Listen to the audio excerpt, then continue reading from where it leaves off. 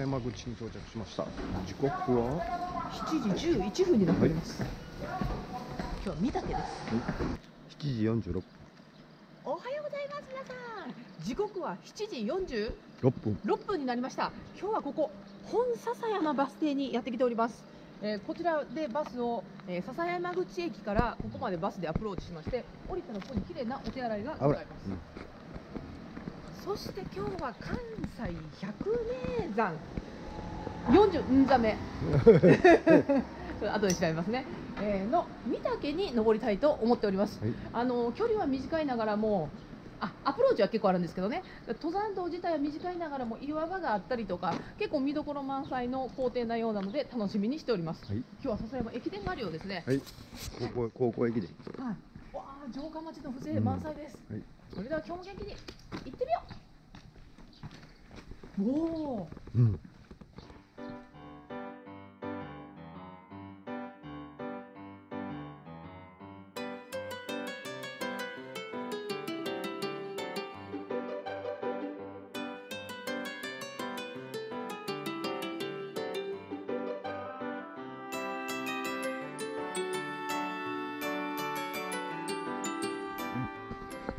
笹山城にちょっと寄り道してみました。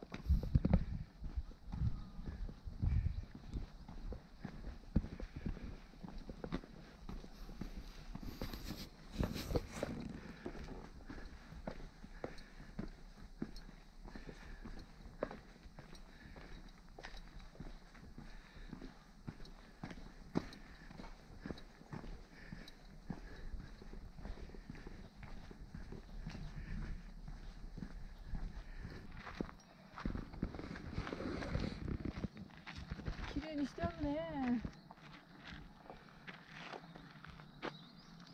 あっちやで、はい、行く山をあっちだそうで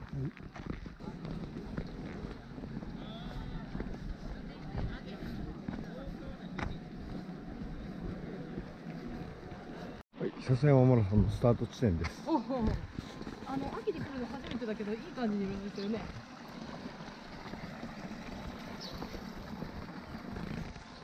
8時です。はい、気温は18度。はい、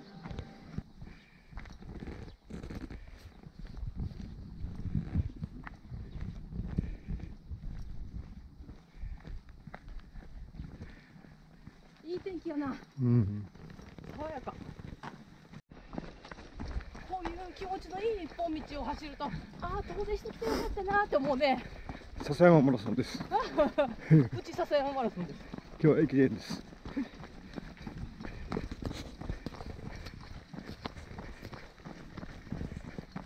ほんまや。ね。御嶽って書いてある。こうまさしく御嶽。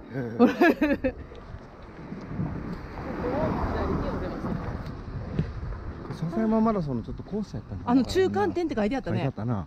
きっとコースだったんちゃう。来た覚えがあるようなないような。まあ必死で走ってるからわからなかったから。10年ぐらい前やからな。はい。バス停からアプローチしてきて、はい、今日はあと20キロって感じですよ。はい。もうちょっと登山口まであるんで。はい。あと 3.6 キロ。3.6 キロ。はい。走っていきましょう。ここでちょっとお知らせです。はい。先週の愛の土山マラソン、純吉選手サブ 3.5 への道第1弾どうだったんでしょうか。ご連絡が遅くなりすいません。サブ 3.5 への道アップしといて中途になっててすいません。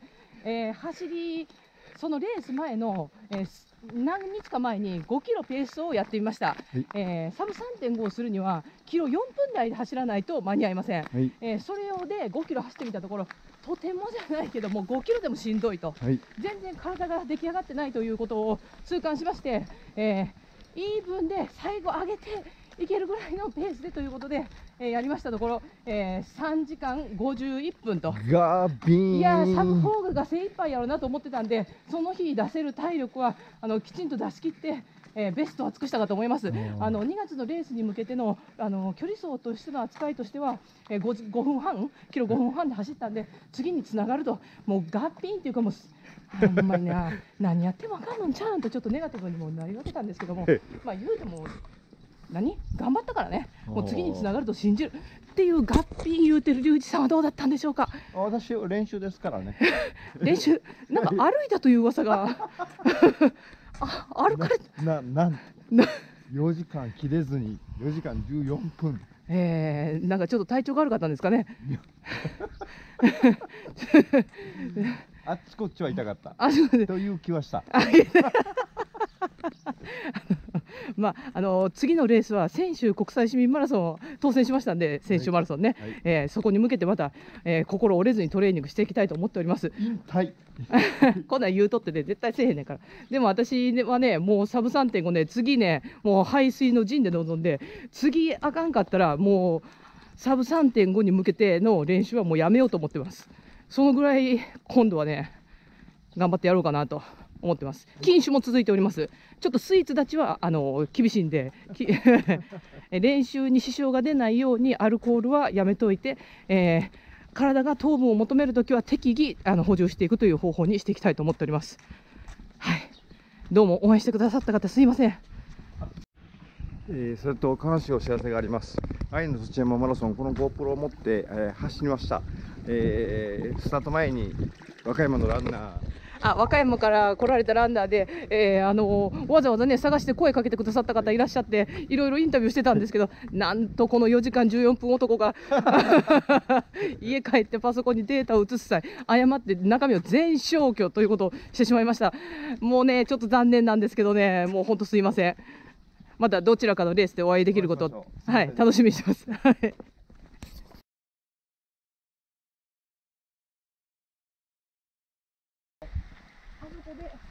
右に折れるんですわ。ちょっと危うく行き過ぎるところでした。小金ヶ岳右って書いてるところを曲がって、でこっち、こんな感じになってます。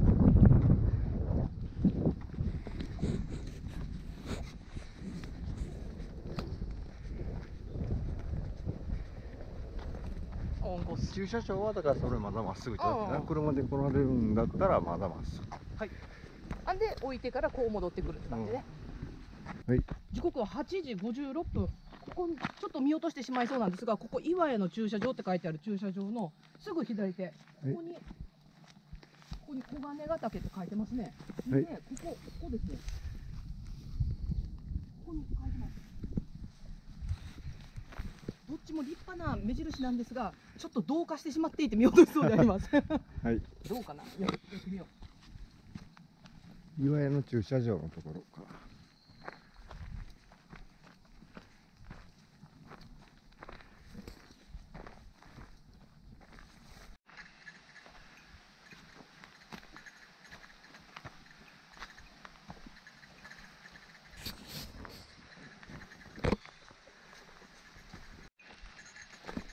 倒木で道が分かりにくくなってます。枝がたくさん落ちてるんで、ちょっとこの跡がね、分かりにくい。ちょっとあそこにテープがついてるの。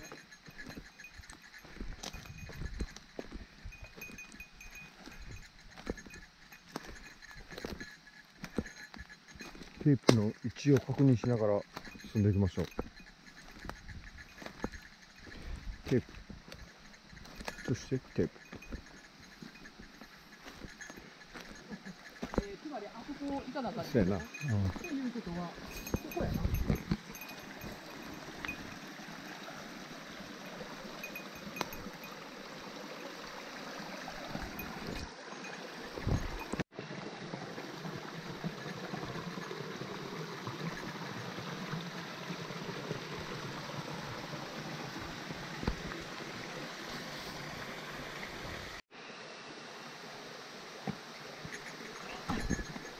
うっ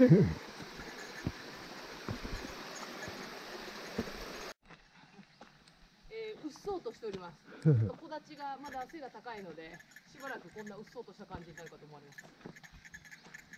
ちょっとちゃんと注意深く見ないとね、テープ見落としたら大変です。なぜかいつもこうなる。遭難中です。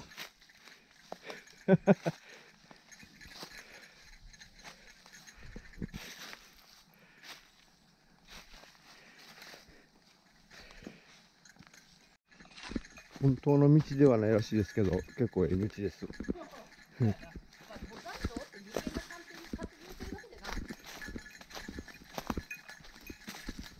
てもないやかな、ほんなら。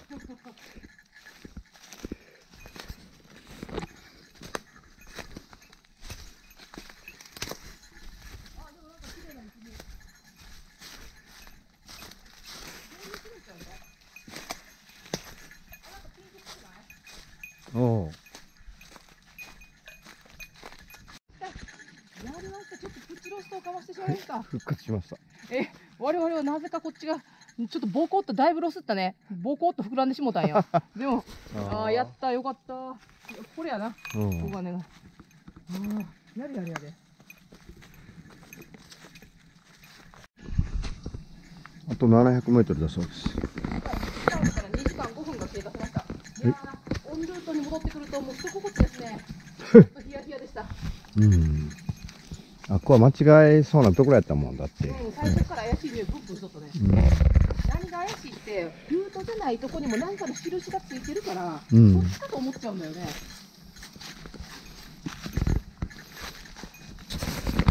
こういうなんか雑木林っぽいところは道が分かれへん。やばいよね。要注意です。人気が人かにあんねんけどね、こういう。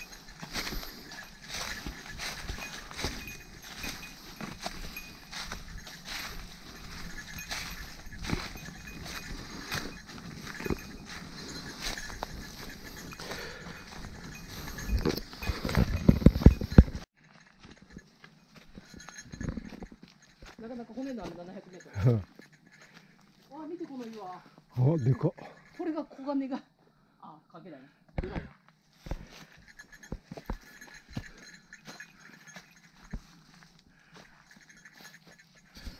はい、今ずり落ちてきました。舐めとったら足が絡んだ。純吉さん、ずり落ちてきましたね。危なかったです。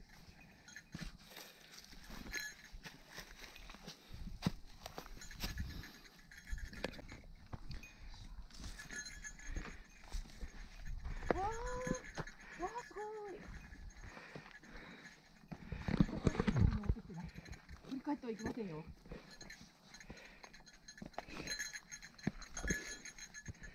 うわ、すごい。おお、きれい。わあ、秋やね。おお、美しい。違う。笹山の方かな。いやー、やれやれ。よし、もう一頑張りだ。はい。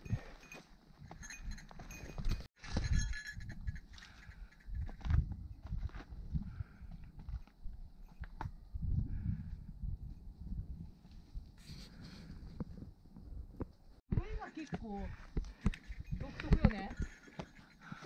おお、すごいな。ね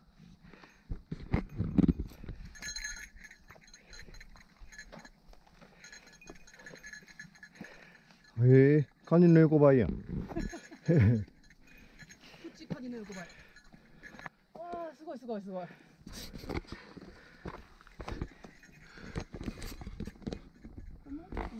おお。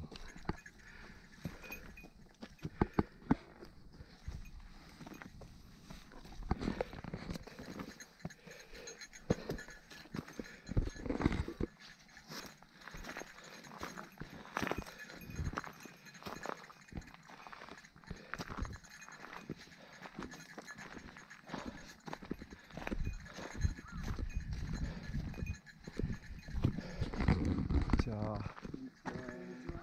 ゃあ10時13分。小金ヶ岳到着しました。いい眺め風。おお、すごいな。こっちから来ると重ソールなんやね、この笹道十八滝っていう。道あるんか。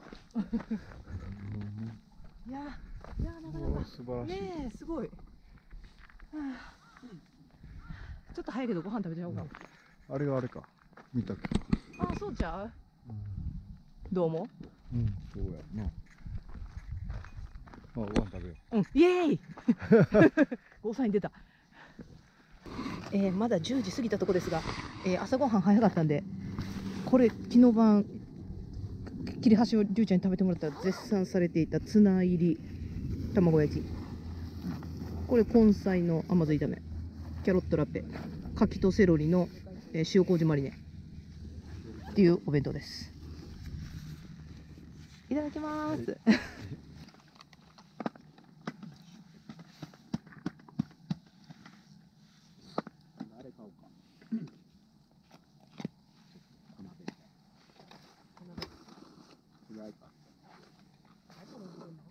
どう映ってんのか、骨。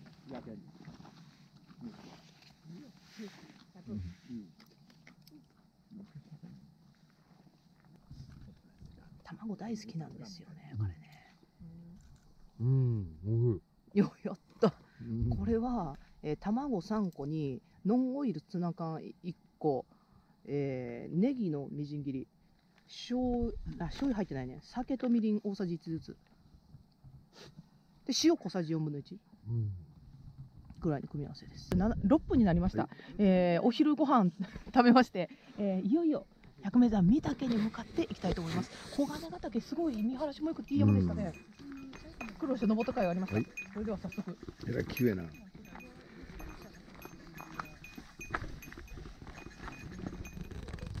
らい絶景です。うわ、すごいな。すごい。あんなとこにいるよ人が。すごっ。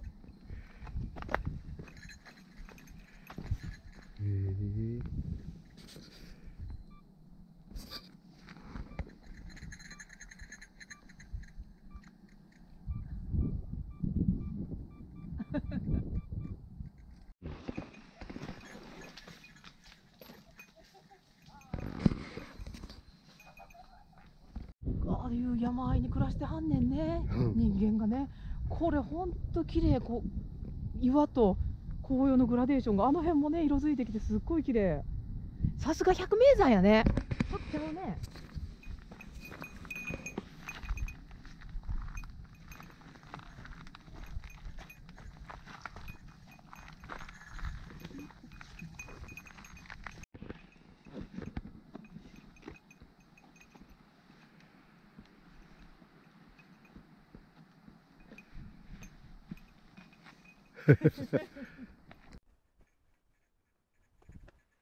慎重に慎重に行っております。この小金ヶ岳の上り下りは結構な岩場よね。距離は短いけど、トラバ成功です。ビヨヨーン。こっちやと思いますよ。しかしこっちの景色がほんと絶景。いい山だわ、美しい。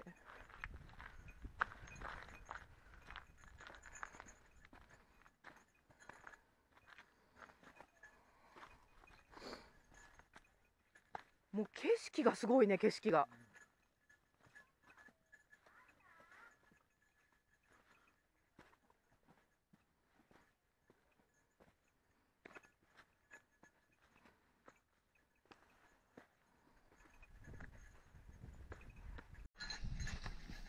こういうのはね、鎖にばっかり目取られるとね、実は鎖の横の方が登りやすかったりとかもするから。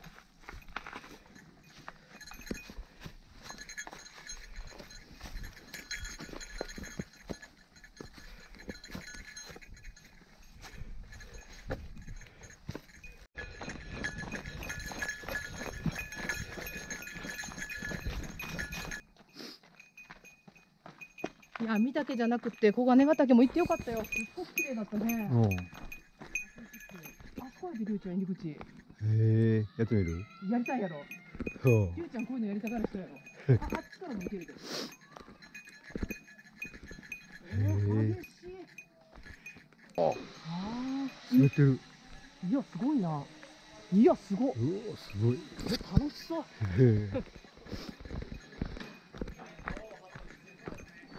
お前、係員いるもんね。何歩ぐらいで500円ぐらいかな。いや、待ってるやろ。ここでいいねを取れと。トランプ。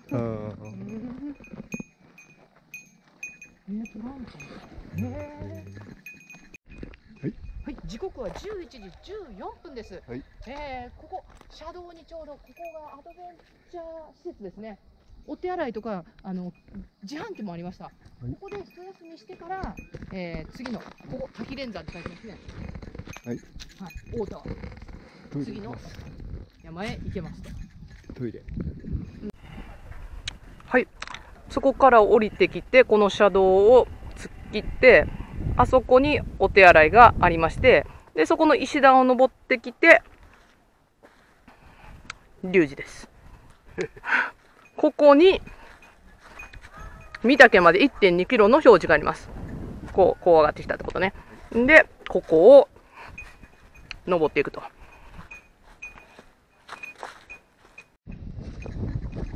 えらいええ道やな。うん。さっきと運転の際ね。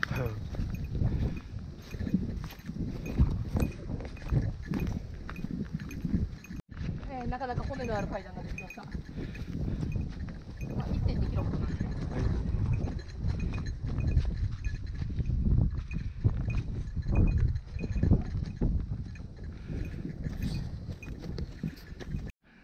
何やこの階段。なかなかパンチ効いてるわこれ。いや、長っ。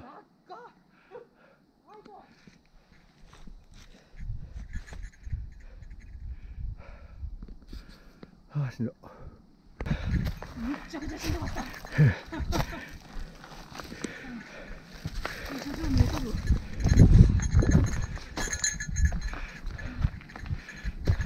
日3往復もしたらすごい脚力つきそうやな。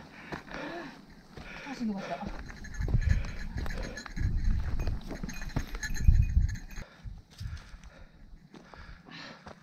ようやく尾根のとこに登ってきた。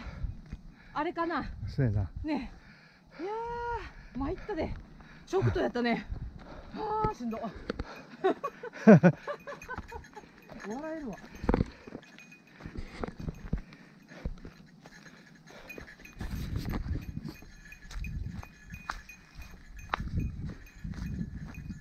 さっきの小金ヶ岳の方が山頂っぽかったけどね。まあ、一応これで、いいです。関西百名山第46座。見た気ありました。結構大変だった。結構大変。駅から遠かったよな。遠かった。あ、やりました。時刻何時でしょう。11時51分。あ、まだ昼にもなってないんや。それが驚き。あ、ほんまや。あらまあ。よかったね。やりました。はい。はい、下山です。46座目にしてはちょっとあっさりした通過だ。小型下山があったけど、インパクトあったよね。なんかちょっと見たけって感じの。あ、一応この切り株が、あ、これやん。あ、これか。三角点。ちょっと目立ってほしかったな。これや。三角点って書いてる。ありました。バッチ。はい。なんか立地的にここが西の覗きなのではないかなと思われます。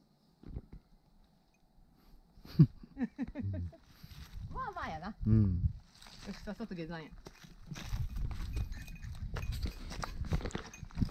さっきの覗きかなと思ってた岩です。こっちから見ると、あそこに残ったんやって感じするよ。おお、うまい。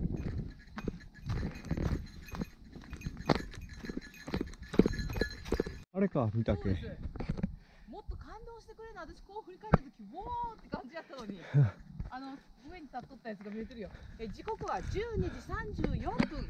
おまけの西ヶ岳に到着しました。全く眼中になかったんですが、またパンチの効いた登りやったね。もうリュウジさんの夕方の予定に間に合わなかったらいけないんで、ちょっとペース上げて登りました。ええよ、別にどうでも。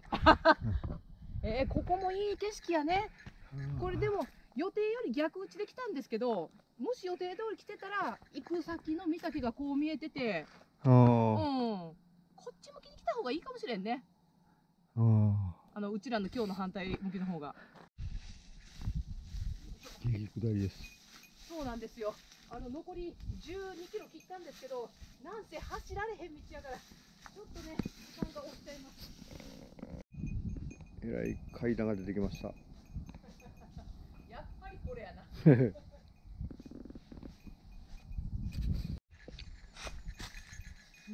これ。すごい階段。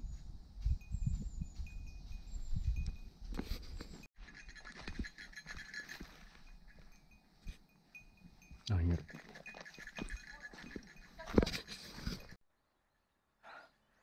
やりました。やっと、獣の世界におさらばです。獣よけを閉めて、やっとなんか車道が見えてきた。車が走ってる。出たー。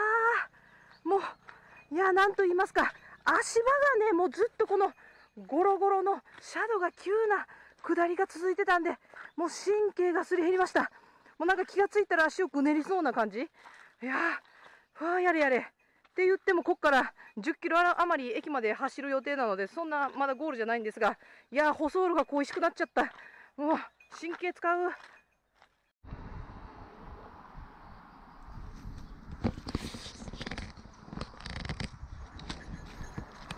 はい、ここから篠山口駅まで約10キロです。やっと降りてきました。あそこから降りてきました。地獄の10キロ。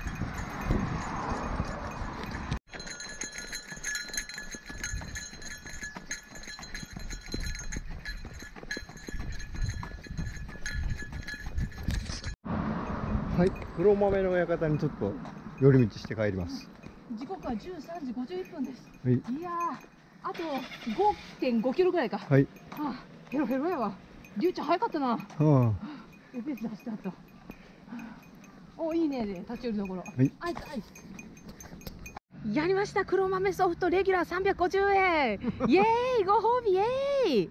ダイエットはどうしたのだって言われそうですが、もうね、お酒もタバコもやらないんですからね、たまのスイーツぐらい許してくださいって感じですね。もう適度に。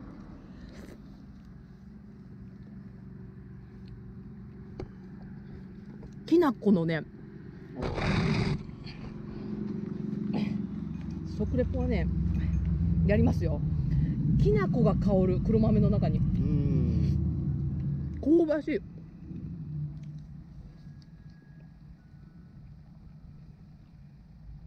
このカラッカラに乾いとった細胞がおいしいってもう全身で言ってる感じ。まさかノンストップで駅まで行くかと思っても早いし、もうマジかって感じだった。やっと走ってたから足で喜んどったんやろ。うん、それはわかる。私もそんな感じだった。何も考えずに足を前後させるだけでスイスイ進むから、あの山のちょっとした圧から解放された感じよね。何回かに1回は足がぐねってないそうですか。これ冗談抜きで美味しい。美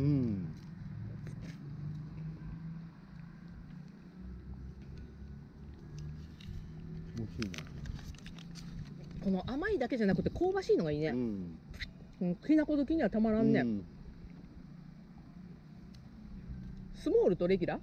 スモールとレギュラー。だいたいご当地アイスってっていうようなやつも多いけど、これは美味しい。もみじまんじゅうソフトとかもね、もみじまんじゅう砕いたのが入ってたりとかするからね。いや美味しいけどっていう。